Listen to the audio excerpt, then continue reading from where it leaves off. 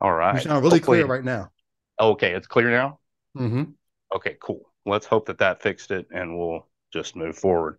Okay. Yeah, I was shocked that I had never actually heard any of your music because just coming from similar backgrounds and things like that, Mm-hmm. your music would have definitely been something that my parents would have been looking for, and my grandma and stuff like that. So Mm-hmm. we had DC Talk and Newsboys and Oh all of the wow. grits. I don't know if you knew Yeah, grits. yeah, yeah. I just did an interview with the manager of Grits a couple of days Okay. ago. Okay, So very we very hadn't cool. talked since the late 90s, maybe. That might And have been dude with the cap on, big dude. Might have been one that I saw. Maybe not. I don't his know. name is Dirk. Dirk Nah, I don't think Brown. so. I don't think that Okay. might not have been the one I saw, but I've seen a lot of them, so they kind of start to run together, Yeah. But I just wanted to kind of familiarize myself with your journey and things like that. Mm-hmm. My channel primarily deals with things to do with mental health. Hypnosis is something that I do for Mm-hmm. improving lives counseling services. It's something that I've kind of found came pretty naturally after being a an evangelist and a faith healer. It was an Mm-hmm. easy transition to slide Wow. into using the same modalities in hypnosis, and the crossover is just eerie. But Wow. yeah, and definitely with the priming with music and different things like that, Mm. with services and just knowing how all of that flows and your Right. cadence, your tonality, and different, just little subtle things to be able to Mm. influence. I'm very careful with the way that I talk about hypnosis because it's not like you take control of another person's mind. There's nothing going Right. on like that. It's really subtle, subconscious, social things that most people Mm. don't pick up on. That someone like me who's neurodivergent, growing up in the Mm. church, I picked up on those things just naturally watching my father preach and things Wow. like that. And so, just kind of piecing those things together, I've started talking to people who use the same modalities in their profession, whether it be mixed martial artists, Mm. kickboxers, whether it be somebody who uses it for setting mental states before they go on stage, before they talk, communicate, different things like Mm. that. So we talk a lot about visualization tools, techniques, Okay. your mental health, and that's kind of what I do on my channel. Mm. But I recently had a friend of mine who attended the same Bible school I attended, and I know you went to seminary. I went to Bible school. These two couldn't be further apart from one another. Um, I did Bible college and then seminary, so okay, I had a okay. So double dose. you know that there's a Yeah. huge difference. I Yeah, mean, yeah. the cabin between those two is just Hmm. amazing. But he also has deconstructed and still a great guy, Hmm. awesome dude. But recently I interviewed him as well, just because he had gone through the same experience or a similar journey Hmm. as I have and as you have. Yeah. And so kind of it got me interested in wanting to hear more voices of people Mm. who have, I don't know how you phrase it, but I lost my faith. I mean, Okay. like it almost like just went away. Like one day Hmm. it was just not there anymore. Hmm. And it was a process. I remember the moment when I realized it, but I don't Hmm. remember it happening. And I never desired it. It wasn't something that I sought after. Hmm. So it's just been interesting. I've been wanting to hear other people's stories and just kind of how that Oh, journey. so the link that you sent me, that was the one that you're referring to. Yes, sir.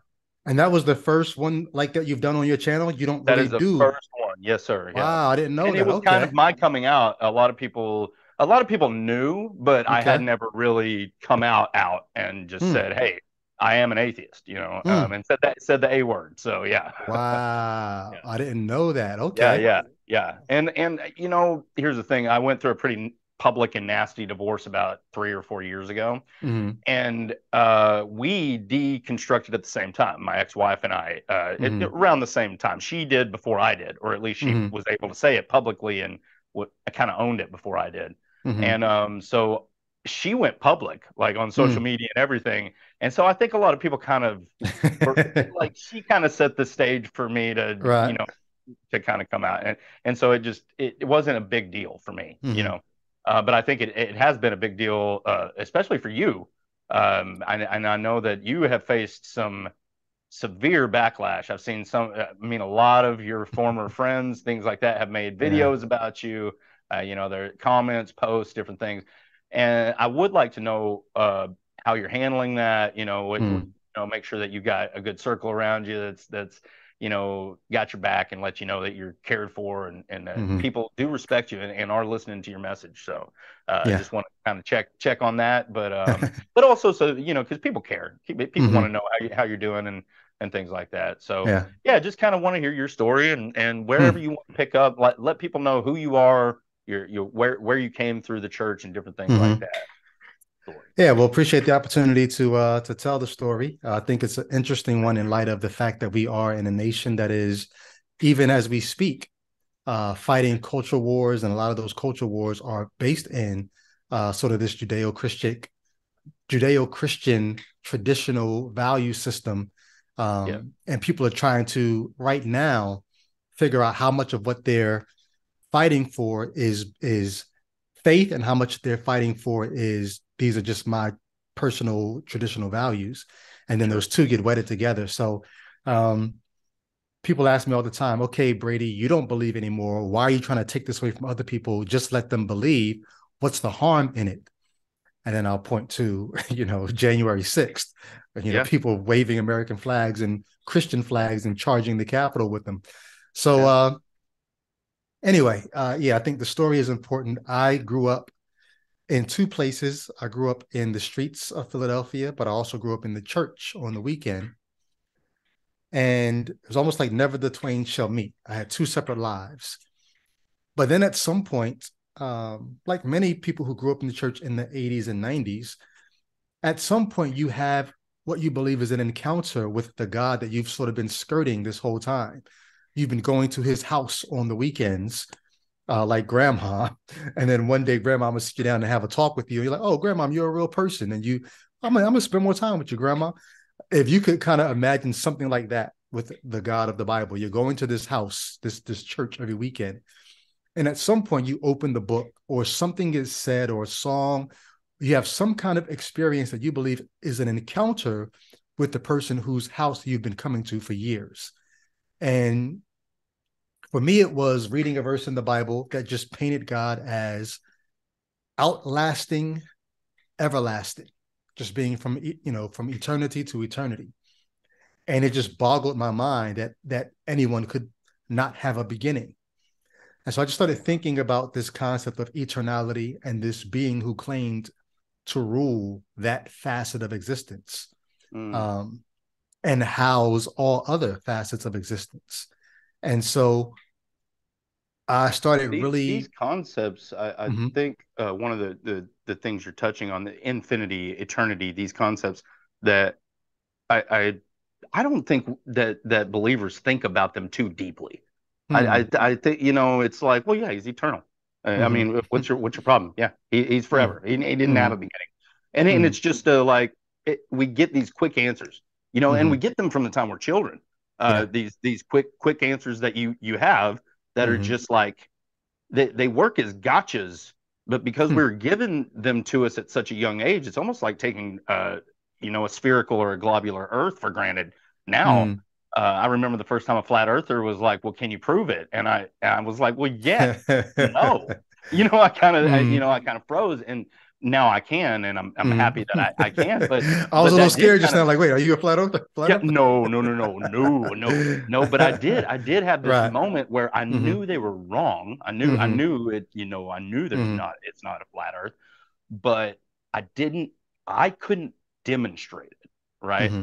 And so oftentimes I think even with just like this, a verse, these theological concepts, the depth of them and the Hmm. gravity of what they mean, if you take them seriously and Yeah. you really tease that thought out, the Hmm. reductio ad absurdum, like let's take it all the way Hmm. down. Let's really look Yeah. at it. What would that mean? What Yeah. would that how would you have to perceive this individual if it had no beginning, if you really took it seriously? Hmm. And I don't think we do. I don't think Yeah. believers really do. Because when they Well, hear I you tried talking about this to. verse, Yeah. it's like, I well, yeah, tried to take it seriously, but it didn't lead to reductio ad absurdum. It led okay. to reductio mysterion. Like I just was, there's Mm, a mystery here, Yeah. And apparently this mystery makes sense in God's ontology, which there is a sense in which I could still get there. This Yeah, being absolutely. who is other, Yeah. right?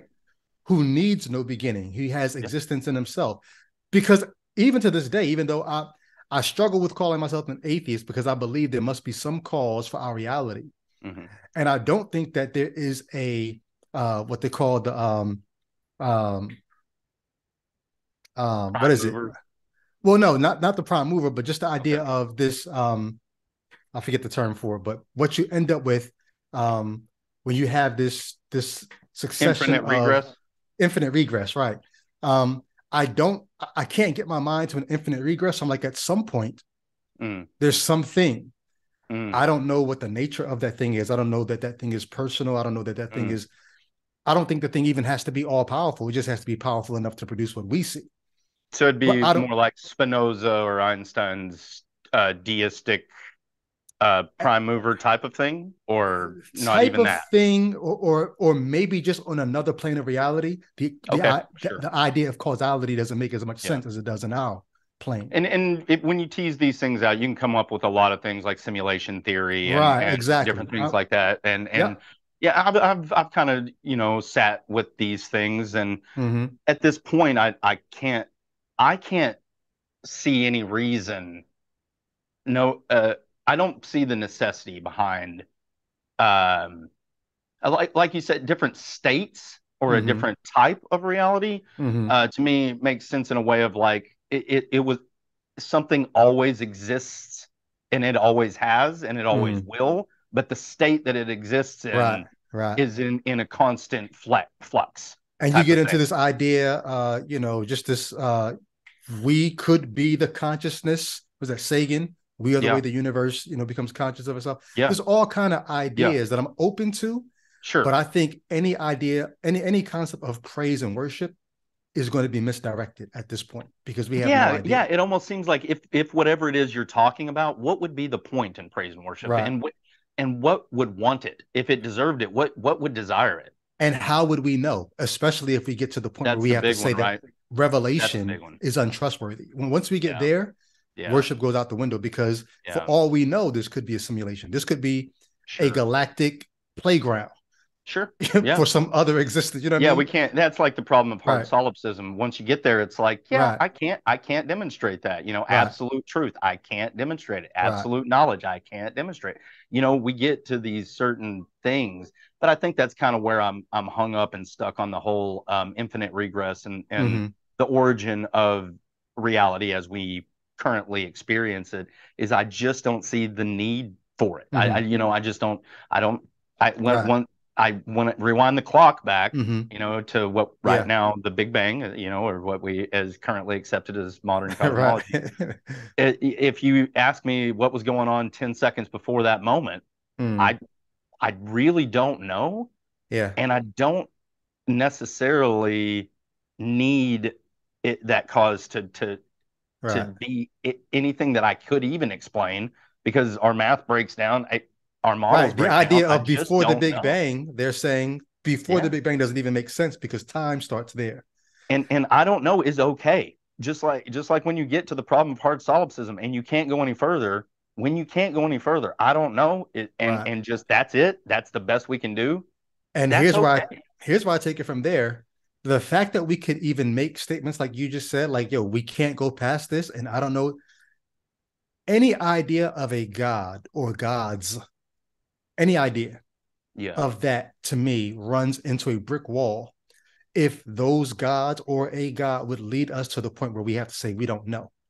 sure, Apparently, we were not meant to know because if we were meant to know, sure. we would know. Like I Or remember at even least as have a some mechanism, some tool, something, right, right. something that And could. maybe we'll get there in 500,000 years. And There at you that go. point, let's have that conversation. But if we're not there Absolutely, now, why absolutely. pretend that we are? And I remember being Yeah. in church, even as a Mm, child, before I quote unquote came to faith. sure. I remember sitting in church. It was a big church, about 2,000 members. Hmm. And I don't know why. I would sit and I would look around. I'm talking about 8, 9 years old. I would say, there's a lot of people in here.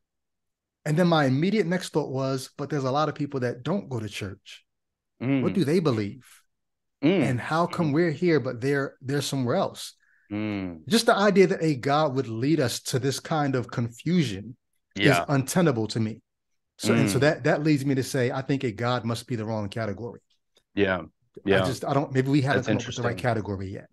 Yeah, it's interesting because when I think about it and I look back over my past, I remember the question that I asked my father was concerning free will, and Mm, and I mm, must have been 10 to 12, somewhere around in there, mm, but his answer just floored me, mm, and I mean, I accepted it, because mm, he was like the authority on the scripture and, how to interpret it and different things, but it just didn't sit with me. And mm. even today, when I have conversations about free will, I honestly, unless somebody defines what the hell they're talking about, I don't Mm. know. I'm just like, I'm sorry. I don't know what you mean when you mention free will. Just because of the level of determined things, Right. I'm kind of like, look, I think we have the freest will that we can have, like Dan Dennett says, but free, I don't think so. Was it So Hitchens that says, of course I have free will. I have no choice but to. yeah, yeah, yeah, yeah. And I at least I know I'm being ironic when I say that. Right. Yeah, and that that's kind of the case is that we have no choice but to operate that. But I Yeah. think the more and more we discover about the brain and things Mm. like that, I think the less and less we'll actually have this pocket Yeah. of free will. Yeah. But his answer, it Hmm. just didn't comport with a good answer. It was just one of those things that was like, yeah, God knows everything. And I was like, well, if he knows everything, how can I do anything different than what he knows Right. I'm going to do? Right. Can I do At anything different? 10 to 12, you asked that Oh yeah. question? Oh yeah. But Wow. I mean, Dad, we were big in the Bible. I mean, Okay. I went to bed with like stories of Elisha and Elijah playing on a tape recorder and different things like that. I mean, it Raise up was your child in the way that he should go. And when he's that's it. old, James, you've made the scriptures a liar. You've departed So from it. far, so far, but I'm still Okay. alive, so they Right. can, Exactly. fingers crossed, they can still hold on to it. And So here's the look, yeah, go ahead. who's to say? I mean, Yeah. Yeah. I'm still open. And here's the thing. I did go through that phase where, if the God of the Bible Mm-hmm. is real and Mm-hmm. and this story and the gospel message is true, I went through that stage of like, screw him, I'm not following him. He's a Mm-hmm. monster. I'm not going to do it. Mm-hmm. And then the more I thought about that, and I thought about the eternity of hell, Mm-hmm. I'm like, if I found out that it were true, and it Mm-hmm. absolutely is true, and it were demonstrated to me, I'd be like, look, I'm gonna go along to get along. Hell for Wow. eternity sounds awful. I mean, Mm-hmm. if I believed in annihilation Mm-hmm. and I'm just annihilated, I'm cool with that. Like if I just cease to exist. But you talk about infinite torture, like forever. I can't imagine wrapping my head around how anybody would willingly accept that. So you would give your spiritual lunch money to the cosmic bully. I don't think I'd have a choice. I think I'd Yeah. have to. I think I'd have to. I just Mm-hmm. wouldn't have a choice. And I'm not saying might is right. I'm just saying Mm-hmm. I wouldn't have a choice. I just, you know, Yeah. Yeah. I don't think that the Jews at Auschwitz wanted, or were willingly there. Mm-hmm. They didn't have a choice, and Mm. it doesn't stop me from believing he's a moral monster. But I Yeah. just don't think I'd have a choice. Right. I'd Yeah. be compelled to believe, and I'd go along to get along, and that just Wow. be how it was. And if a God would be cool with that and wants me, fine. But Mm-hmm. I wouldn't be happy to be there. That's for Yeah. sure. Yeah. Wow. I mean, so going back to 15-year-old me, Yeah, I take in this concept of eternality and the yeah, being who exhibits it or who epitomizes it, and I sure. just become a worshiper of God. I Mm, think at that point the gospel is be good or you'll go to hell. okay, I thought Jesus was somewhere in the mix, the cross, but I didn't right, understand what his merit versus my being good. I didn't understand that, how that worked out. right, So yeah, I yeah. was trying to both believe in Jesus so I wouldn't go to hell and be good so I wouldn't go to hell. Hmm. And so stop cursing, stop failing in school, stop disrespecting my parents, stop sleeping around with girls, stop fighting, stop. I just became the goodest, the best person I could be Around 15. around 15. Okay. Um, I even started doing Christian rap. But in the process of that, I met some other guys who were doing Christian rap, and they had a much firmer handle on the gospel. They And I understood started their going, doctrines and yeah, yeah, theology and right. things like So that. I started going to their concerts, sitting in the crowd, and they were basically evangelizing me from the stage, even though we were, becoming best friends and rapping together. I still was like, oh, I didn't know that. I didn't get that part of it. And so it was through their ministry really that I got the gospel and believed. Gotcha.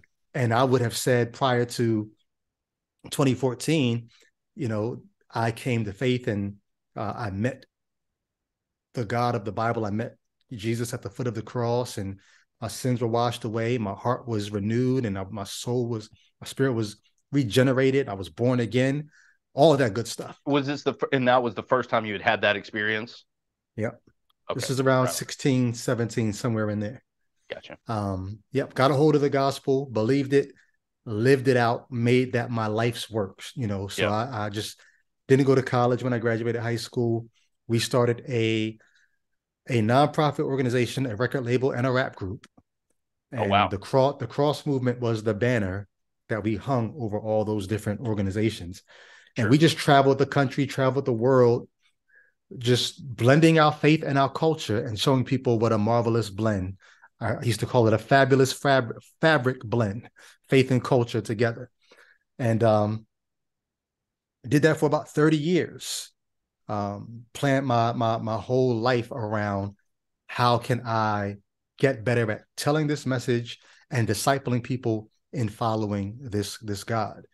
To the point where I ended up going to Bible college eventually and then seminary, because when I was morphing from a career as a rapper to a career as an educator, I developed an entire course called Hip Hop and Ethics, where I was taking hip hop history, using it to teach lessons on sociology and ethics. But really, that was just my covert way of sneaking um, evangelism into secular schools. Mm, And so I yeah. was planning to do that with the rest of my life, and I was being successful at it. Sure. And in the process of that, I said, okay, I need a master's degree at least. I already had my bachelor's, but I need a master's, and I want the original languages. I want Hebrew and Greek, in case I run into the academic challenge to my faith instead of just the street level knowledge challenge to my faith. I was used to contending with that, and I had some book knowledge in terms of just how to do apologetics and world religions, but I said, nah, I want seminary level training. So I went to Westminster Theological Seminary, which is sort of like the Harvard of seminaries in this country, if you are sort of evangelical fundamentalist. So I go there, 2011, I believe I enrolled. Somewhere around 2013, 2014, hit a snag where I just started noticing or feeling like I was being trained. The Bible says always be ready to give an answer for the faith that you have, which is Yep. cool. That's apologetics, right? Always be ready to Mhm. make an apology. It's a legal term to defend your faith. But I said, Being this doesn't seem fierce like I'm behind just defending the faith. This sounds like I'm being trained to sort of be a spin doctor here. Because there's Oh, I got you. Yeah, yeah, yeah. yeah, it's like there's all Always these, being able to justify your position. yeah. Yeah, And it's crafty, man. justifying your position against valid issues. Like that's a Criticisms. valid Yeah, question. yeah, yeah, Why do we always have to have an answer? Why can't we just say us? That's a good one. We don't yeah, really know. yeah, No, yeah. we've always got to have an answer. Right. And I said, some of these answers just they don't jive, and I don't feel good about going out telling this to people. Yeah, right. And so that was kind of like the first crack. What do you remember one of the first issues that you had? One of them was how the New Testament authors use the Old Testament. So they might say Jesus did this or Jesus said this so that the scripture might be fulfilled that says da da da da da da da da. And And I why don't know was that why. problematic? Well, because when you go back and look at what those scriptures actually said in context, you're like, that's not talking about that. Like that's not a prophecy. And even if it was, this happening does not fulfill that. Like it's so random and so Sure. arbitrary. Yeah. It just looks like you're proof texting and like you're just quote mining. Yeah. Right. But then it came with, and here's why we can't do that today, but the New Testament authors could do that. Like we would be in error if we tried to do that with the Old Testament, but they could do it because they had the Mm, Holy Spirit and they would. I that's just remember interesting. sitting there like, oh, and it was contrasted to the way Jewish rabbis, if you ever read like Mishnah or Pesher literature from the Jewish rabbis, the way that they just go into the Old Testament and just pull stuff all out of context and make it Hmm. mean whatever they need it to mean in the moment. Yeah. And they said, this is not what the New Testament authors are doing. And I remember just Right. sitting there like, but it looks Identical. so similar. Like how, what Yeah. makes you say this is not what they're doing? Right. If this is what the rabbis were doing at the time, Right. like what other than your pre-commitment to this being divine revelation would push you in the direction that there's a difference here? Gotcha. I Yeah. just couldn't buy it. I Right. couldn't buy it. Yeah. Yeah. I too notice that, and sometimes I actually have to be careful. If I am too, if I walk into a situation or a subject already committed to a position, I can Mm, just about spin information to make it fit yeah. anything I want it to. And that Yeah. came from my training and education in religion and in doctrine. Wow. How and about that? and and How it's one of about those that? things. And when I see attorneys on television bragging that if they talk long enough they can make anything the truth, I sit there and look and I'm like, yeah, yeah, I get it. I mean, you can, with scripture, if Yeah. you want to make a position correct and true, you can do it. You can find a way to do it. You can And justify it. that's perfect because that sort of speaks to my deconversion process. Yeah. Like, because I had gotten so good at playing devil's advocate, it Yep. was almost like, hey, the devil's got a point. like not that Yeah. there's a real Yeah. devil, but just the other Yeah. side of the argument is Yeah. like that's a good point. Right. Yeah. Um, and so And when the there's not rubber just one other side of the argument, exactly, unfortunately, is that exactly. I remember these false dichotomies were presented to me all the time, that it's either this belief in Jesus Mm, Christ and your faith or mm. the devil and hell. Like, whatever the other options are, Right. whatever anybody else's system is, Mm, that is damnation, destruction, that's hell. That is not correct. What yeah. we're teaching you, what you've been indoctrinated with. I don't ever remember getting saved because I don't ever remember a time when I wasn't. I mean, Mm, I was praying for people in the hospital beds at 3 years old in a three-piece suit carrying a Bible. I mean, I was conditioned, I was trained. So mm. I mean, if Wow. people ever, if that is a criticism that people have about my story, they're absolutely 100% correct. I can't say that they're not. Right. I don't remember not believing it. So Mm, yeah, I didn't have yeah, conversion. I hear you. I hear you. Now, but I'm certain you probably had times as you grew in your faith that you owned it, like where you knew I that this was believed what it. you believed. Right. I Gotcha. believed it. I Yeah. flat believed it. And whenever I laid hands on the sick, I Mm, genuinely believed that I had the anointing of the Holy Spirit, mm, the power of God, and that mm, whenever I was touching them, there was no difference between Jesus mm, Christ laying hands on them and mm. me laying hands on them. I Wow. genuinely believed it. And I did see things that were confirmation in the moment. In Mm-hmm. hindsight, I know what those things were and how we do those things, and Yeah. Yeah. adrenaline and the placebo Yeah. effect, um Mm. and now I know, and I'm Wow. embarrassed. I'm embarrassed Wow. about some Wow. of the things. Um I Wow. look back on it and it hurts. It just kind of like, oh, that Mm, cringe feeling is just like, man, if mm. I had that time back, or if I could talk to that person right now and apologize, I would. But Yeah. you Wow. can't go I back love it. and undo everything. But Yeah. Yeah. Yeah. I love maybe it. this Yep. is in a small way our act of contrition. Penance. Yeah. Yeah, that's Yeah. right. Indeed. Indeed. People ask me all the time, why are you so vocal? I'm like, Yeah, I feel like I owe y'all. I spent yeah, 30 years telling you guys one thing, so yeah. adamant. All my creative energy went into producing the apologist that you are Mhm. today. I Yeah. feel like I owe it to you. And To and and how many times when you were preaching and you were a Christian did you ever hear, why can't you mm. just keep it to yourself? Like, like why are you preaching out here? Why, like, the opposite never gets, Yeah. you never hear, Yeah. why do you have to share your faith? Why do you have to Yeah. talk about that? But Yeah. if you ever say, I don't really believe that, immediately it's like, well, why are you attacking my faith? Right. Right. Yeah. The good Christian is a vocal one. The good Yeah. atheist is a quiet one. That's That's the, right. the That's double right. standard. Yeah. Yeah. And I am So, happy to see that people like you and more public figures are okay with being open about the struggle with faith and accepting mm, the label. That's not important, but mm, discussing the yeah. issues and being honest and open about them, that is Yeah. important. And so I'm really excited, to be a part of that. So Yeah. yeah. Appreciate that. Yeah. So the sticking point for me was, I think, third year, second year, maybe in seminary, I read a book from a former professor of the school. And this former professor was talking as if evolution was true. Oh, sure. And he went as far as to say, because there's a verse in the Bible that explains how the world got as effed up as it is.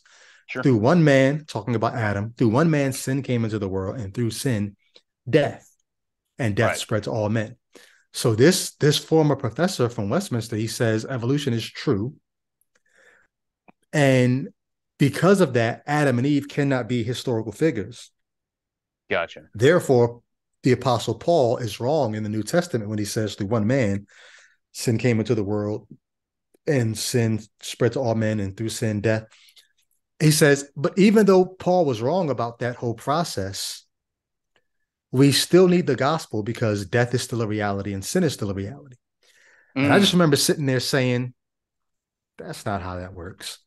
Like, if you gotcha. take away the word gospel means good news, right? Yep. Yep. But you don't have good news without bad news. The bad news is we fell into sin in the Garden of Eden.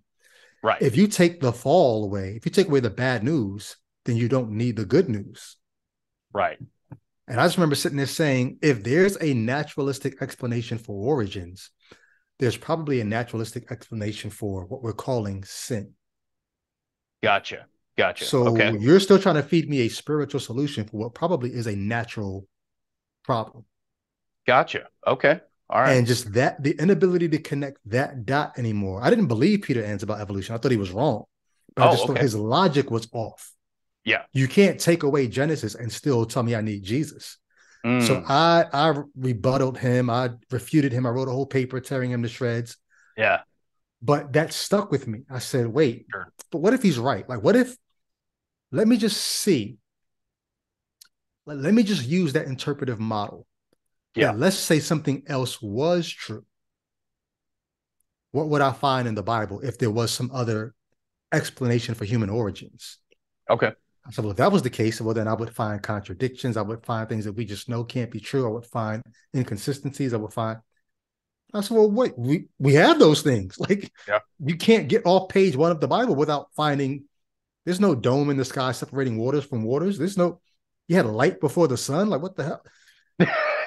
Yeah. I said, wait, all the things that you would find if something else was true is staring at you on every page of the Bible. Hmm. And I said, oh shit, Yeah. That this changes probably things. this probably is not true. And Gotcha. in an instant, it all crumbled. Mm, This is probably not true. And it mm, made perfect sense that it would not be true. gotcha. And it scared the daylights out of me.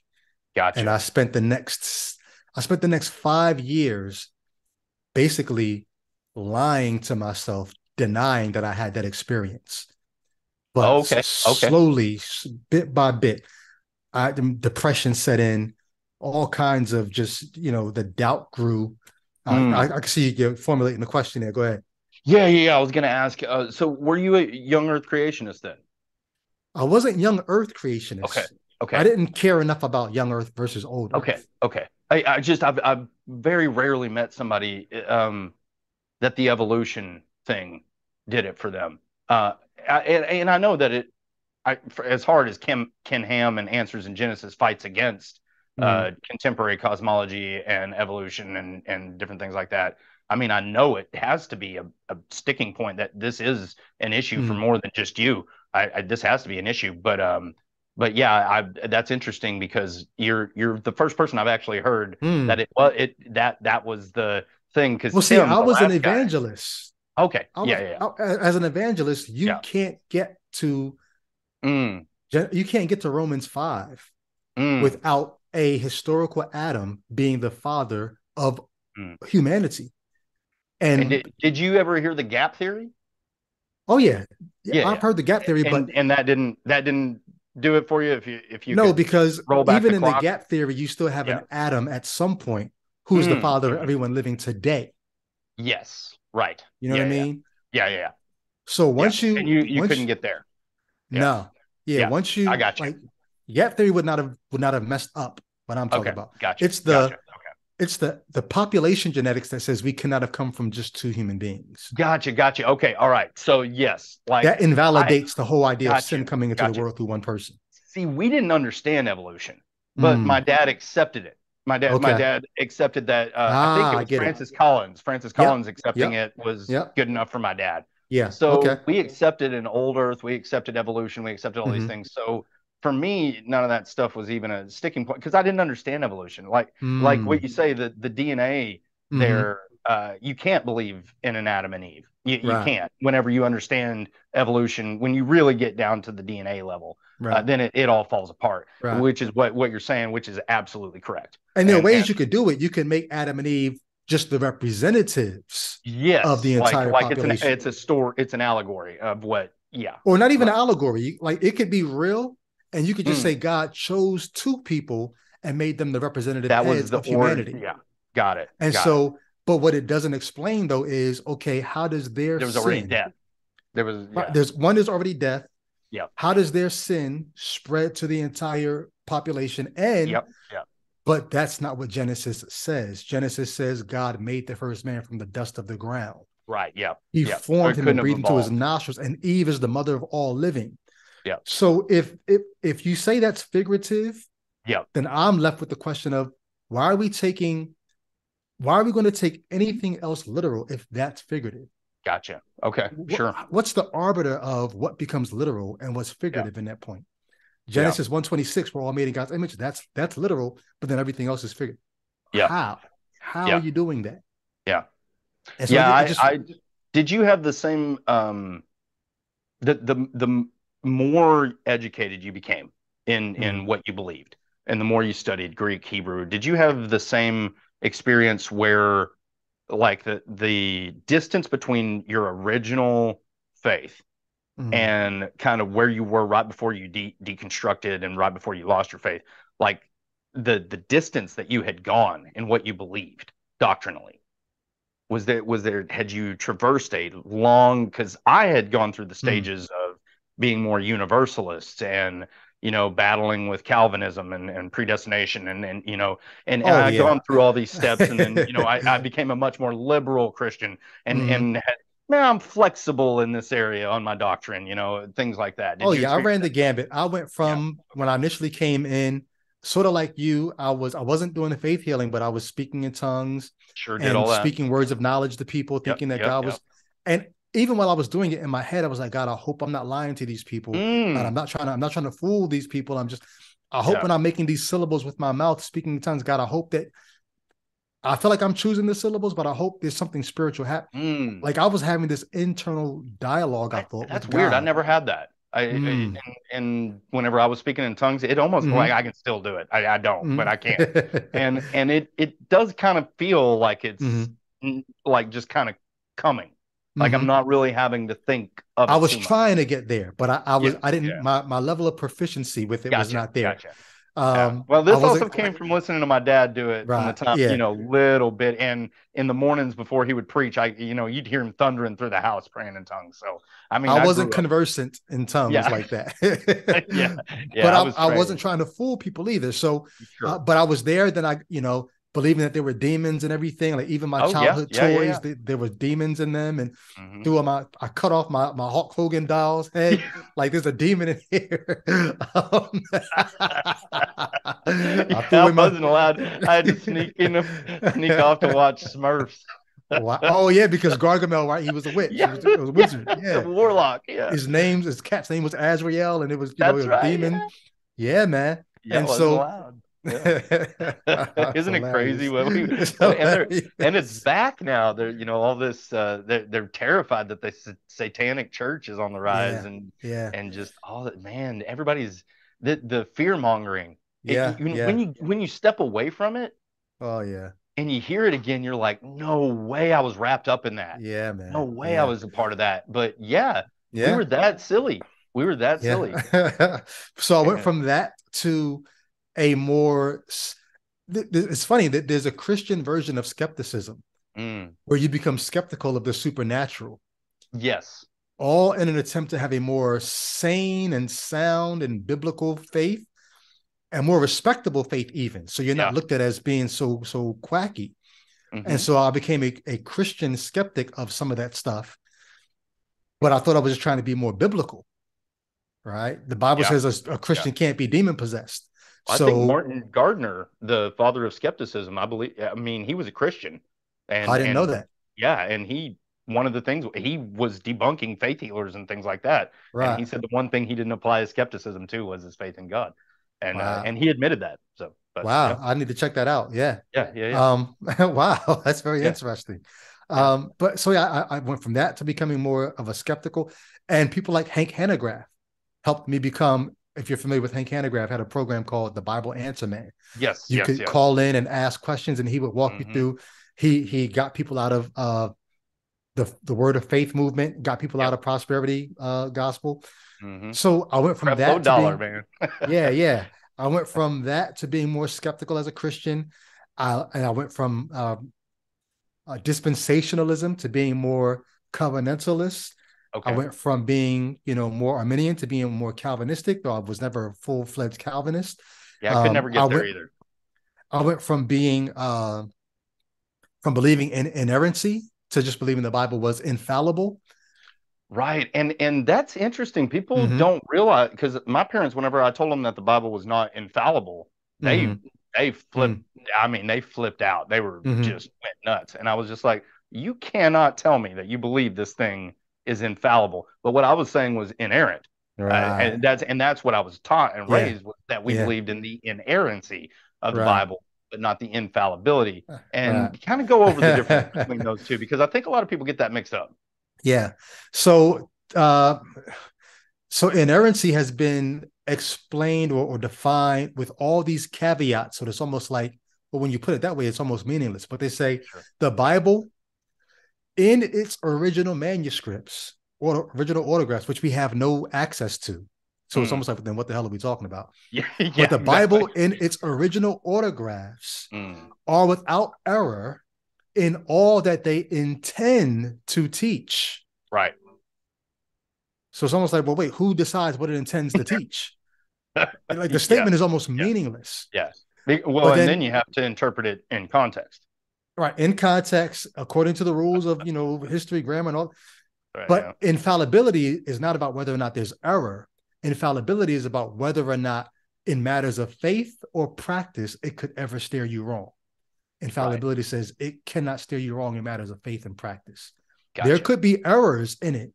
How many people were at this battle? Oh, Yeah. this text says 500,000. This text says 300. There could be errors. There could be, but in terms of what it's trying to get you to believe and practice, it is infallible. Gotcha. Yeah. Yep. Got it. Got it. Yep. Yeah, that's a good clarification, and important, because, well, all of these things are kind of, they get there's so much nuance whenever you really Mm-hmm. start digging into what all of this is. That's kind of a frustrating thing that I might have you touch on, is being taken lightly whenever, Mm-hmm. like people taking your journey, um, and how rigorously you investigated this, Yeah. and they just kind of poo-poo it, just kind of Mm. hand wave it away, and just like, he didn't really take this seriously if he really considered this. And how does that feel whenever you know how seriously you believe this and how seriously you've taken this? The sad thing about being a former Christian is you have all these biblical quotes in your your head. So it's Mm, like yeah. I have biblical references for everything. But there's a passage where it says something to the effect of Jesus didn't need the praise of men because he knew what was in them. Like Yeah. I feel similarly. Like I don't need you. I Mm, don't need you to believe me. I yeah. I know my Yeah. experience. I Right. know I know the battles that I had with God. I know the things that I suffered because of my belief, the things that I was willing to endure because of my belief, the ways I was willing to trust God, and what I was trusting God for. You don't know that. You're not in my heart, so you would never know that. And I'm not going to waste my breath trying to explain that to you. But anyone who's known me, the thing that boggles their mind is, how could this person not be saved because of what we know about this person? So I don't really pay too much attention to it, but I do say to the person who's willing to doubt my former faith, though, if someone who's going through what I've gone through, because they say, well, Jesus is going to say to people, this is a verse in the Bible, right, where Jesus supposedly said, many will say to me on that day, Lord, Lord, means they were submitted to him. They called him Lord. Did we not cast out demons in your name and prophesy in your name? They had some kind of spiritual connection. And he's going to say to them, depart from me, you workers of iniquity. I never knew you. And they're like, so Brady, you could have had all the experiences. Maybe he just never knew you. And I'm like, okay, maybe. But then guess what that means? You could be in the very same boat as me. That's right. Yep. Anybody who's going through what I've gone through, if Jesus is real and is going to say to me, I never knew you, you have no assurance either, because I've had the same experiences you've had. Maybe he's going to say the same thing to you. Yeah. So really, there's no such thing as assurance. I can't prove that what I felt and what I experienced was exactly what anyone else ever does or will. But the way it's explained and the way that it's the other people communicate it, I see no difference between my experiences and what they claim are experiences. And now I did believe it then. I don't believe it now. And, and that's. But to tie what you're saying into what I just said, I think it's something that people need to think about. You and I both deconverted. Yes. There are going to be people who stand before him who did not deconvert, I'm not saying this is really going to happen, but the Bible says. No, I get you. Even the people who have not deconverted have no assurance. He's going to say to the people who thought, I was still rocking with you up to the end. He's going to say, I never knew you. How do you have any assurance at all whatsoever if that's the case? I remember my first year of Bible school, I listened to a sermon by John Bevere, and it was something about the fear of the Lord or something like that. And I could not get off the floor that day. I was so depressed that I was certain that there was no way that I could get into heaven. That there was no way that I could believe it good enough or be good enough according to John Bevere's standards and the message that I had just heard. I was like, you're not getting in no matter how much you believe this. You're not good enough, and you never will be. And I just was like, and that's what I just tossed it in the garbage. Like the next day I threw it away, and I was like, this can't be right. This can't be right because the way it made me feel spiritually. I thought, but you're right. If you really dig down to it, you can get to the place where you realize there's no assurance for anybody in this thing. It absolutely, and that's why Pascal's wager is such a farce to me. Is just like, are you kidding me? You with all the different denominations, and they don't believe each other are getting in. I mean, you just they all believe in the same guy, and I've heard growing up, I was told Catholics aren't Christians. Mormons aren't Christians. I got told who was and wasn't a Christian by people who also other people told me weren't Christians. So it's just, it's one of those things that you're right. Once you really peel back the layers, there isn't any assurance there. I don't understand how it makes people feel any better. Whenever you peel the layers back. But like I said, I don't think believers really think about these things too deeply. I think we get our standard answers growing up whenever we're young, and those are the answers. And it doesn't just apply to religion. It applies, like I say, to even things like a globular spherical earth. We get our answers, and then that's it. We go down the road. Well, because you have life to live, right? That's it. Yeah. It's hard to live life when you have question marks. Thinking about these things. Yeah. Just get your answers and go. that's why whenever people like you and people like myself, I'll include that whenever you do go on this journey and this thing is so important to you that you Mm. dedicate all this amount of time, this is not a small thing to let go of. This is not a Yeah. small, like whenever people ask you, like, why are you talking about it if you don't believe it anymore? Like, why, it was my life. Yeah. These concepts that I think other people don't think about deeply, I did and was Mm. considering deeply and cared immensely about the Yeah. results and what conclusions I would have to come to if I accepted them. And so taking it seriously, I realize that the majority of people don't. And Mm. that's just the case. And I think on most issues and most things that we ourselves we find we care about deeply. I mean, music. I'm sure audio. If you're listening to something and the audio is not right, I'm sure it's Hmm. just needles at you, needles at Yeah. you. And Yeah. whereas there are other people that could listen to the same lecture or whatever, and they're like, it's fine. You'll get over it. But I play guitar and same thing. If something's out of tune or something, I'm just Mm. like, I'm sorry, I can't do it. And so it's the Yeah. same thing with religion is in philosophy and different things. When you care about it deeply, you know right away whenever something's sounding off, whenever it's wrong, and you're just Mm. kind of like, there's something just it's because you're trained yourself in that area. But if you're not constantly in pursuit of these things, I remember when the problem of hard solipsism presented Mm. itself to me. And I Mm. realized that I had no pathway to demonstrate Mm. that I'm not a brain in a vat, that I'm Yeah. not that, when I realized that there's no mechanism, there's nothing. Hmm. I had a moment where I was just like, Mm. ooh, this is uncomfortable, you know? Um, and I just don't think, and whenever I've discussed it, even with people who are in psychiatry and mental health and Mm. different things, most of them have never really given serious consideration to these things, to these Mm. subjects, and they'll ask me like, why do you care so much? Mm. Why do you stay up at night thinking about this stuff? I don't know. It's how I'm Mm. wired. That's Right. me. I can't let these things rest. If I get told something that I don't understand, I will stay up for days until I figure it out. And it's just something about me. I remember whenever I used to be into Joe Rogan and I was listening to one of his podcasts Mm. and he said, if all the smart people die, how long would it take you to make a cell phone? Like he said, if all the Mm. smart people that know how to make shit just they're gone tomorrow, how long Mm. would it take you to communicate, send a message? You know? And I was like, oh man, I don't even know how they work. But Mm. I did for 2 weeks. I went deep and just tried to figure out how do I do this, And it really those things they bother me, and Yeah. I think you're wired that way or you're not, And I think with some of this stuff is that Mm.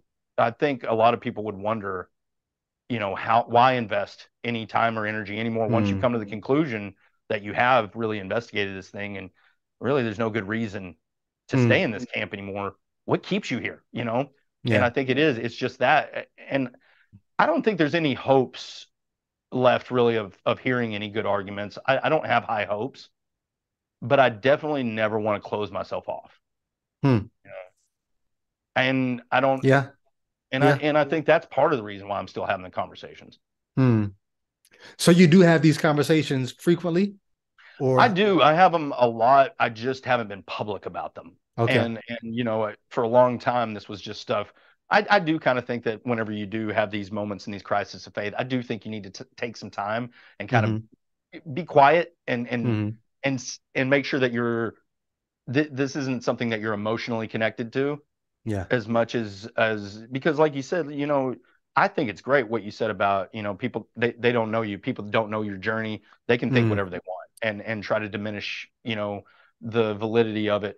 But at the end of the day, your heart, what you've been through, things like that. I really like what you had to say there, because a lot of that is why I didn't come out public Mm. real strong whenever I first deconstructed was I wanted to take time because there was emotional attachment there. There was Yeah. like, are you serious? Like I've wasted this much time and energy of my life, and missed opportunities, different things that I thought I would have taken, but I thought God was leading me this direction. It's Wow. just so Yeah. much of Yeah. your life that you Well, lose. we'll see. What you just said is key. And this is why I've got to be a little more gracious with the people that I talk to. I'm always on Facebook, Yeah. sparking these questions, trying to get other people to think. But between 2014 and 2021, when I actually like started telling people, hey, I'm not in no more. Yep. In those 6 years, I took time to do the very thing that you just said. Mm, So it wasn't like I just jumped out of Christianity. Even though I felt my faith fracture in an instant, mm, I spent 3 years after that, 2014 to 2017, was me trying to give God the benefit of the doubt sure. and interpret happenstance in God's favor. Anything that coincidentally looked like that could be a blessing from heaven, I was trying to give God credit. Like maybe that was God. Maybe it's Mm, still true. Maybe da. So 3 years of that, of just trying to see God in the world because I couldn't see him, quote unquote, in his word anymore. Like I literally prayed that when I graduated seminary in 2015. I said, God, I need to see you in your world because I can't see you in your word. mm. And I went through life just trying to give God the benefit of the doubt, interpreting everything in his favor, helping as much as I could. That was God. Oh, that's proof of God. 3 You years. literally adopted look at the trees. Exactly. Exactly. Yeah. And so, and not just look at the trees, but almost like, and that tree's falling, go prop it up. Like Mm, help the mm. trees. Oh, yeah, Like, yeah, yeah, yeah, help as much as you can. After yeah. 3 years of that, I realized, I said, I'm doing too much. I'm helping too much. Mm, What if I stop helping? Does God still exist? If I stop making it look like this is a God, gotcha. does God still exist in my worldview? Mm, So I was already not reading the Bible. I'm yeah. gonna stop praying. Hmm. I'm gonna stop. I didn't stop going to church, but I stopped just about everything outside of just going to church. I stopped doing that. And I also started sinning, quote unquote. Yeah. Like anything I could think of, like this will wake him up. Almost like there's a passage in the scripture where Elijah is battling 400 prophets of another God. Hmm. And they put this altar where whoever's God is the real God is supposed to come down by fire and Hmm. consume this sacrifice. Yep. He's like, y'all go first. Yep. The prophets of Baal, right? That's what it Prophets was. of Baal, right? Y'all go first. And they're crying out, trying to get their God to show up and do something, and nothing ever happens. Yep. And then eventually, Elijah's like, yo, let me wet. He says, okay, my Yeah. turn. Off Okay, his cool. bucket of water. Wet the sacrifice. Make it Yeah. even harder for my God Hmm. to consume it by fire. Wet it. And then his God comes through. I did something akin to that. Yeah. I'm going to live my most sinful best life. I'm going to see like if I could do anything at all to make God show up. Like, oh, stop. I'm real. Or Mm. come judge me. Do something. It it culminated in a moment where I found myself standing in the ocean at 1 o'clock in the morning, and I cannot swim. Cannot swim. Mm. I'm standing in the ocean at Virginia Beach at 1 o'clock in the morning, and there's no one around for Mm. miles. And I'm walking deeper and deeper into the ocean. Not because I'm suicidal, even though when I think back about it now, I'm like, that was suicidal. And I'm basically, because I spent the day on the beach writing, I wrote a book called Let There Be Gaslight, Hmm. detailing why I left the faith. And it's funny what we were just talking about because I started to call the book at first, It's Best Not to Think About It. That was going to be the title at Mm. first. But Mm. I had spent the day on the beach writing I a like both the chapter. titles. I do love Let There Be Gaslight, though. That's a Yeah. great title, dude. But I That's spent the day on the beach writing a chapter of that book. And then around 1 o'clock, I looked up and said, there's nobody else out here. And I said, wait, like, God, you see what I'm writing, right? Like, you see what I'm Mhm. up to here. Aren't you going to stop me? Like, and I just got up from my chair and I just walked into the water. And I just said, like, maybe it's not easy enough for you. Maybe let me make it easier for you to stop me. Let me go out into the ocean. I can't swim. Like, as if there's a God, like as if he couldn't get me on land. Yeah, Let yeah. let me go. Let me make it easier for you. I just went and stood in the ocean. Like, don't you want to stop what I'm doing? Mm. You see the way I've been living. You see what I'm up to. You know, I plan to release this book. You know the impact that I've had. You know the reach that I have. Stop me. I go stand in the ocean. And I'm like, you could Jonah me right now. You could send a whale to just come in. And every couple of minutes, I take another step deeper into the ocean. And the water's getting higher and higher as it's coming in. I said, are you going to do anything at all? Is there anything I could do to get you to just give me some sort of sign? Like, I'll stop. I'll stop the book. I'll go back to being the Christ follower that I was for 30. Do anything. And after about maybe 10 minutes or so, just standing in the ocean and getting deeper and deeper, I said, I don't want to die out here. And I don't think you're going to do anything. And finally, I just said, oh, you're not there. Like this, who am I talking to? I had already been living like he was not there, but this was almost like the culmination of after 6 years of depression and doubt and just, I said, no, I'm not doing this anymore. Like, I'm not talking to anyone. I've been wrong for 30 years. I just need to own it. I need to stop trying to give you a chance to, like, you're God. If you're there, you're God. You could always spark this back up. But as of where I am right now, I was wrong. That's what this is. Yeah. And that was it. Yeah. Wow. And you went through that alone. Yeah, mostly alone because I didn't want to bring anybody else down into the pit that I was in. Right. Yeah. Yeah, that's interesting because, I don't remember. Yeah, because I never went into the pit. It was slow. It was slow. Like, it was a culmination. It was a moment where I just realized I didn't believe anymore. Like I say, growing up, my dad, he was okay with accepting evolution. He was okay with accepting an old earth. So I already had kind of like stepping stones to accepting things. So I was constantly learning new things, updating my models and different things. But it got to a certain point to where I was starting to update my models. And like you say, some of the theology and doctrines and stuff start to fall apart with what we're finding and discovering in reality. And so then I started thinking, well, there's got to be good arguments out there. I mean, there's got to be evidence out there. There wouldn't be all this, there wouldn't be all this information and still be believers if there wasn't good arguments and evidence. I know they're out there. I just haven't had to face them because I haven't dug this deep. And so I started looking for arguments. And every time it seemed like, regardless of whether I was going to a theist channel or an atheist channel or whoever's channel I was going to, whatever debate I was listening to on the subject of a God, it seemed like the atheists won. And maybe they weren't the most charismatic, but I took it and I started looking at the transcripts and looking at what was actually said versus who had the best stage presence or who was more best timing or who was more rhetorically gifted. And I'll tell you, Hitchens was extremely rhetorically gifted. And even still, if I look at some of the transcripts, there were a few times whenever I'm like, he didn't really answer that. Like, he, as good as he was, he got a laugh, he got a clap, but it didn't really address the issue.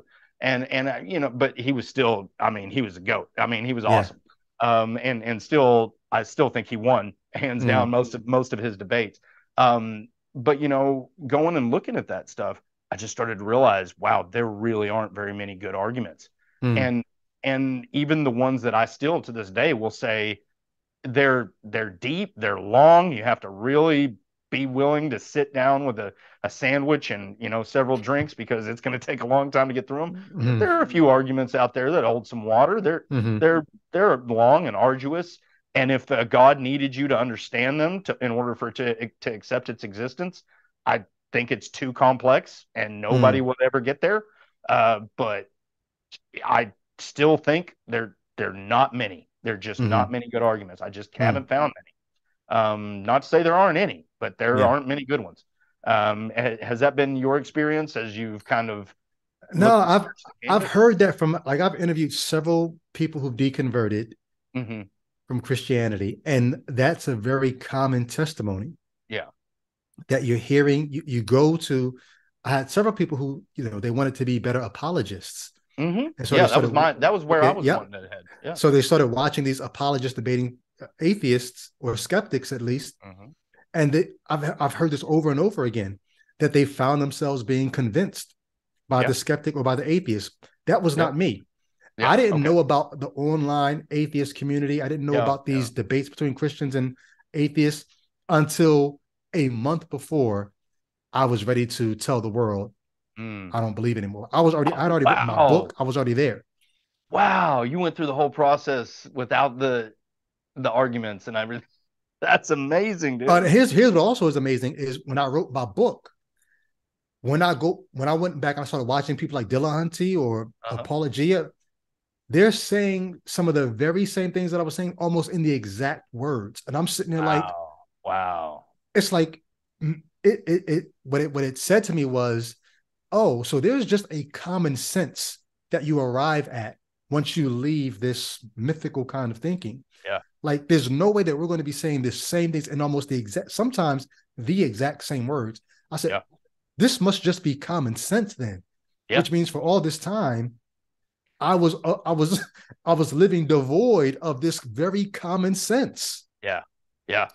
Yeah. Um, but It no, and is so sometimes really common sense, isn't it? It yeah, is. It is. It's funny how, and I do really appreciate Matt Dillahunty. mm-hmm.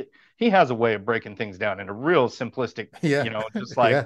if not X, then Y. Like, honestly, what are you doing here? And it is nice. I met him once. He came up with Eric, and they did a debate with Mm-hmm. David Woods in Claremore, Oklahoma. He wouldn't remember, but we all went to dinner afterward.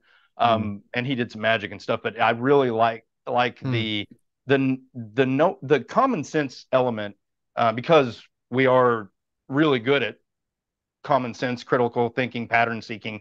But it Mm-hmm. also is a downfall because we are so good at it. When we do see patterns when they're not Yeah, there, we yeah, really double down on them.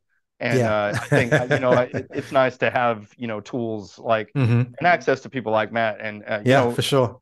reducing things down to, because I think he does a lot of reducing it down to the laws of logic, Mm-hmm. the absolutes, as some people call them, Mm-hmm. the law of identity, excluded, mental non-contradiction, and a lot of times just those three, just applying those to Yeah, any claim is pretty much all you need.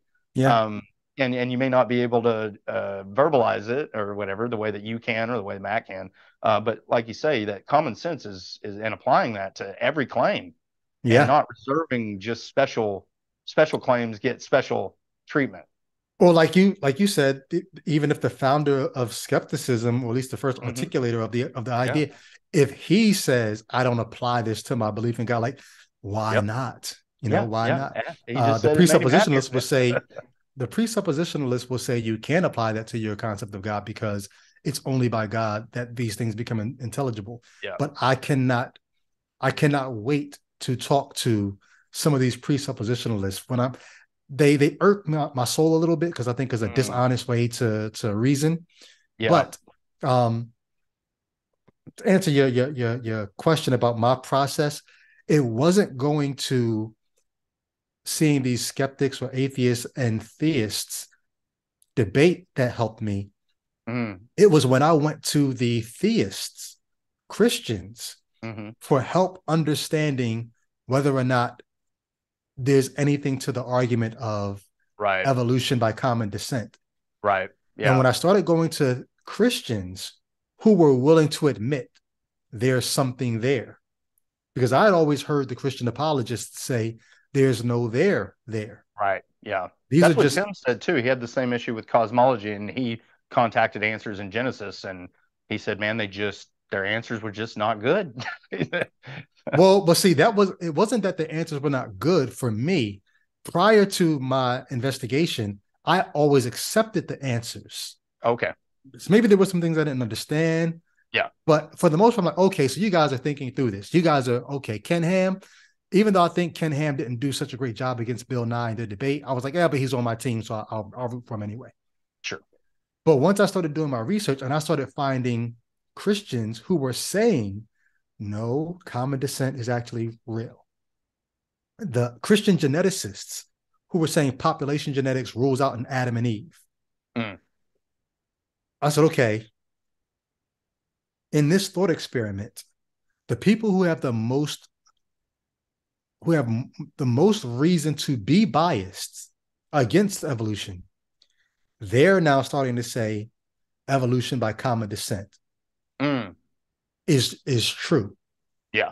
If they're saying it, even though there's still Christians who deny it, we have Christians who are saying, hey, we've been in the lab.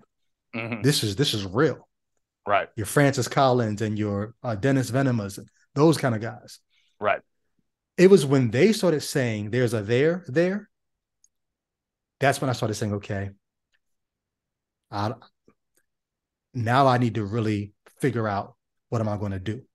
Gotcha. Because you can't claim bias anymore. You can't claim it's just these evil atheists looking for a reason or a way to get God out the picture. Yeah, they don't want God's authority. They don't want God's. And so, no, these are people who still live under God's authority, who still try to make the Bible be true as much as they can. And they're saying that evolution is. That's when I said, okay, now the jig is up. Yeah. Yeah. Yeah. Wow. Yeah. That's amazing, man. So, career path. You were headed to, you were going to be an instructor, probably full-time ministry of some sort and or education. It was full-time ministry that didn't look like ministry. So my whole thing was find a way to be in ministry that and things like that. Right. So I was teaching at 4 schools, 2 Christian schools and 2 secular schools. Okay. Yep. I stopped teaching at the Christian schools. I still teach at the Community College of Philadelphia. Okay, cool. I'm still teaching my hip-hop history and ethics course. Okay. I am right now going through the process through the process of reconfiguring the ethics portion of the course.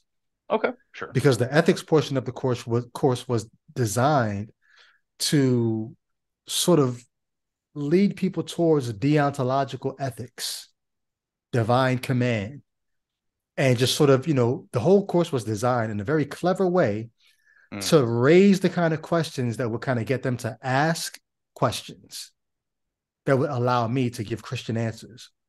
Gotcha. And I'm only giving it because you asked, but you only asked because I led you to ask. That's the way the course was designed. Interesting. Yeah. I teach an ethics course for mental health professionals. And so you can see how you could do that, right? You could, design it to. Yeah, absolutely. And it's very clever because you're the authority on ethics. So yeah. So now I'm having to redesign that portion of the course because I'm now I'm not trying to steer you towards deontological ethics as much as I'm trying to steer you towards what I would call a more humanistic understanding of ethics. Don't you find though that generally our ethics are humanistic, our morals, our ethics, they're humanistic, they're secular, and for the most part, I don't function much less like I did whenever I was a believer.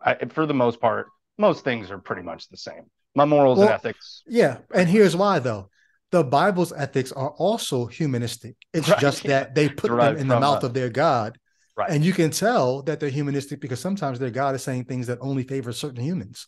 Yep. It only favors men. It only favors Israelites. It only, you know what I mean? Like, you can treat, and it's authoritative. I mean, you can't argue with this deity, which is divine command, right? Is like whatever that deity says is good and moral is good and moral. Right. And there's no counter to it because that being is good and moral. But if you pay attention, though, as the Bible progresses, those divine commands progress along with human history. So it sort of shows you just how, even if not humanistic, how human it is. Yeah. But it does become more humanist when you think about, now if somebody's a slave, you should set that person free. Philemon, and now you get into so the morals progress because humanity progresses. So anyway, I say that to say, and Philemon, he actually doesn't even want him freed because slaves should be freed. He wants him freed because he's a brother, right? He's a Christian brother. Yeah, that's right. It has nothing to do with the fact that slavery is bad. It's just like, come on, he's our buddy, right? You shouldn't own him. He's one of the boys, right? So anyway, I say that to say, my career path is I'm still there, but at times this may be one for the theist, because at times I'm like, I was only in that job because it was a humanitarian missions effort. Yeah. It was a evangelistic missions Yeah. effort that was cloaked as a humanitarian missions effort. Right. Now So the that I don't passion have that, behind it. yeah, now that I don't have that impetus anymore, Yeah. I'm like, Yeah. I don't know if I Now still what? want to, Yeah. yeah. Right. Yeah. But I'm still there. I mean, my city is going through a lot of turmoil. Like there's a lot of gang Mm. activity in my city now. I still want to Oh man. be a voice for change. Yeah.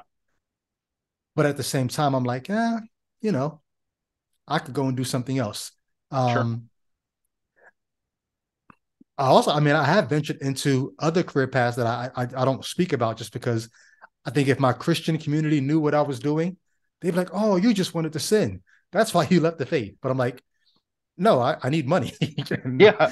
Yeah. so, and there are other things that I'm doing now that I just, as a Christian, I would have never thought that I could be doing these things. It is mind blowing to Christians because sin for us was such a, like it's just a given. Mm, Well, that's, you can't do that because that's sin. But right. then whenever you stop accepting that sin is a thing, right. it it I've seen people just like they go, hey, what they just have a Mm, glitch whenever they're like, yeah. well, it's sin, and I go, well, I don't believe in sin, and so I don't right. care, and they're Right. just like, but what? Like, how can you not believe in sin? yeah. It's sin, and it's weird, right? Like Yeah.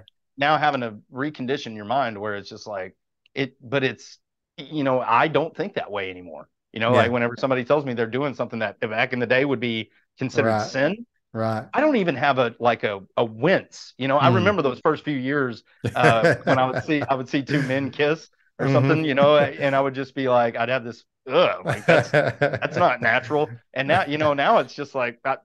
Watch, it happens, and yeah. my son is sitting right there with me. There's no weirdness, Uh, anything. It's just like, no, it's just that right. love is love. It's not a big deal, Right. And now, going from that, switching from that, Yeah. it's just, Yeah. it's interesting. Yep. Um, Yeah. and obviously I would, love is love whenever it's legal consent, things Right. like Exactly. that. Exactly. Yeah. Exactly. But yeah, so I think, looking back on what I used to think was sin and stuff now, it's just so like, yeah, I can't even get there anymore, like, Mm. but I do know that it we there is part of like, this is a testimony now too, having come out of being in ministry and being, and so if people do get this, we play into their preconceived notions anytime we do anything. Like I drink whiskey every once in a while now. I don't have a problem with Mm. it. I know that that's going to leave open a door that a theist is Mm. going to be like, well, yeah, you just wanted to drink. That's why you went down that path. It's like, Mm. no, I now know that I can drink and it's not a big deal. Right. It is not why I did anything. I just Right. now know it isn't a big deal. And Right. so that's kind of how but I do know we leave ourselves open to undue criticisms. But you're going to get undue criticisms for anything. I Yeah. mean, Yeah. it is just like, it's going to happen. So, And I'm trying to wrestle through that now, because I'm like, one of the things I hate about being in the space that I'm in now is I almost can't talk about certain parts of my life, because mhm, rather than them being accepted, it becomes that's a mark against your worldview yep, now, because you're doing the yep, thing that we consider sin.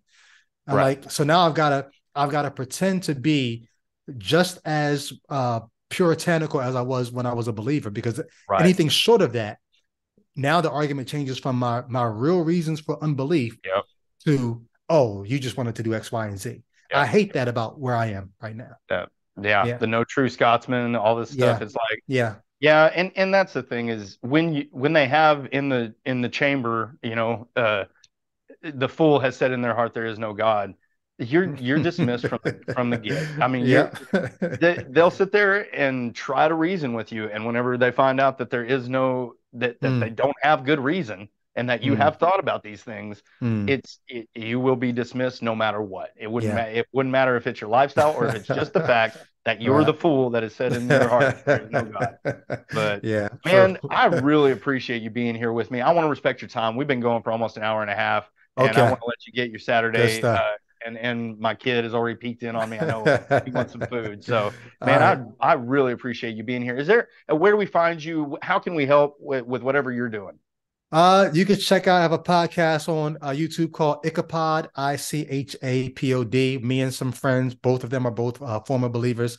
We just think back through our faith, things that we should have seen that we didn't see. That now we're like, hey, remember this? That should have tipped us off that this was not true.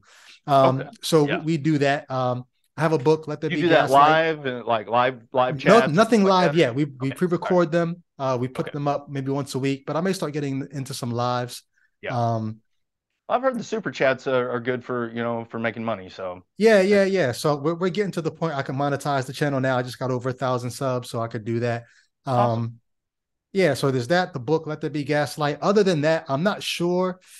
I'm on Facebook causing trouble there, just asking believers to think about their I'll share faith. your profiles for Facebook, YouTube, and I'll share a link for the book. Oh, cool. Good stuff. Good stuff. Yeah, but And other than that, yeah, just live life. Let's just be better to each other and see where that gets us. I'm interested in that process. yeah, But I appreciate you, man. I appreciate this platform. absolutely. You might Thank see you. me snagging like 2-minute clips of it to post on my Facebook, Absolutely. because I think Yeah. you said Absolutely. some things that I want my Facebook crowd to think about, and there's some things that I said here that I haven't said on other podcasts that I want them to think Cool. about. But tagging Appreciate them that. back to go check out the full Absolutely. interview. Absolutely. I'm happy Yeah, to share the file with you. However you want to do it, you go nuts, man. good stuff. Appreciate that, man. All Thanks right. a Thank lot. you, sir. Yeah, Yep. All right. absolutely. Appreciate you. Have a great day, man. All right. You said peace.